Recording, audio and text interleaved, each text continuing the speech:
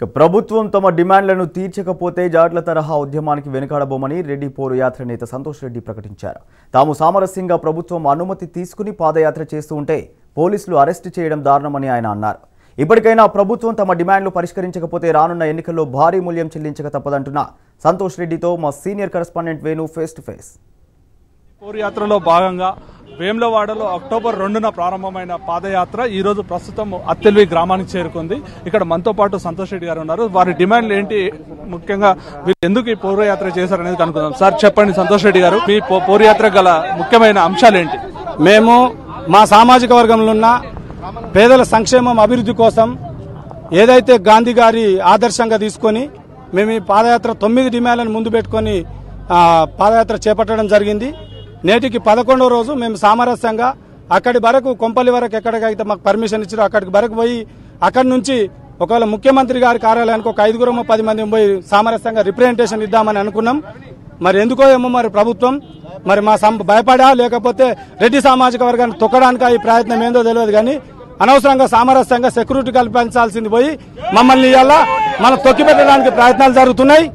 ఖచ్చితంగా ప్రతి రెడ్డి బంధువు తెలంగాణలో ఎక్కడున్నా వెంటనే రోడ్ల మీదకి వచ్చి మన సమస్యలు పరిష్కరించుకుందాక ప్రతి ఒక్కరు కదిలి రావాలని చెప్పేసి నిజంగా పోలీసు మిత్రులను మేము కోరేది ఒకటే, మా సమస్యలు మేము ప్రభుత్వం దృష్టికి తీసుకుపోవడానికి మీకు ఎందుకు ఇబ్బంది?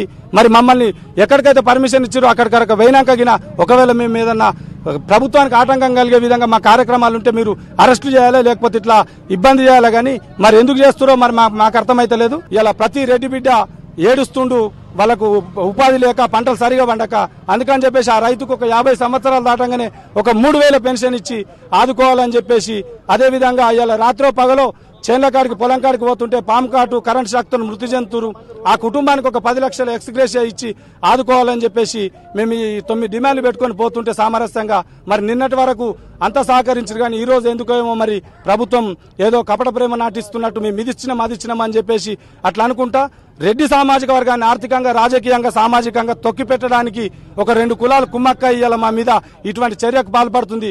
వెంటనే వాళ్ళు కళ్ళు తెరిచి మా సమస్యలు పరిష్కరించకపోతే ఎంత దాకైనా మేము పోవడానికి సిద్ధంగా ఉన్నామని చెప్పి సందర్భంగా మేము తెలియజేస్తున్నాం. మీ భవిష్యత్తు కార్యాచరణ ఎలా ఉండబోతోంది? మీ భవిష్యత్తు కార్యాచరణ ఏంటి? ఒక్కవేళ మా సమస్యల పట్ల ప్రభుత్వం స్పందించకపోతే తప్పకుండా మరో తెలంగాణ ఉద్యమానికి కూడా మేము వెనుకాడమని చెప్పేసి సామరస్యంగా మా సమస్యలు ఎట్లా పరిష్కరించారో చూస్తాం.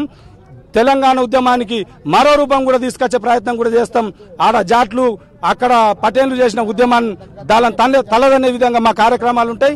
ఎట్టి పరిస్థితుల్లో డిమాండ్ సాధించుకునే వరకు వెనుదిరిగేది లేదు.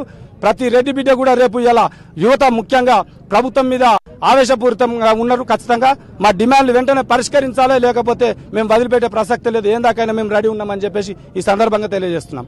మొత్తంగా ఈ దాదాపుగా 10 రోజుల నుండి నడుస్తున్నటువంటి పాదయాత్ర ఎట్టి పరిస్థితుల్లో తమ డిమాండ్లు సాధించుకునేంత వరకు కూడా కొనసాగిస్తామని చెప్పేసి చెప్తున్నారు. Cameraman నాగరాజ్తో Venu, Raj news, Hyderabad.